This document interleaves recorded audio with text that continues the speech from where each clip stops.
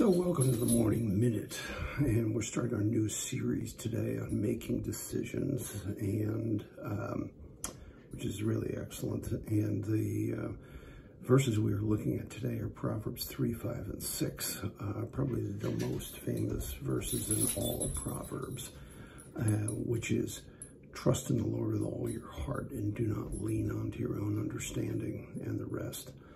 And this is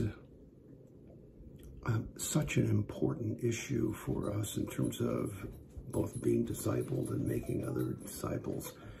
So the question is, how do you actually go about doing that? Do you trust him with your whole heart? Or is it just sort of, well, I'll seek his advice along with my own advice and other advices? So it's how do you do that best for yourself? And then how can you help others with that? Because that's the issue.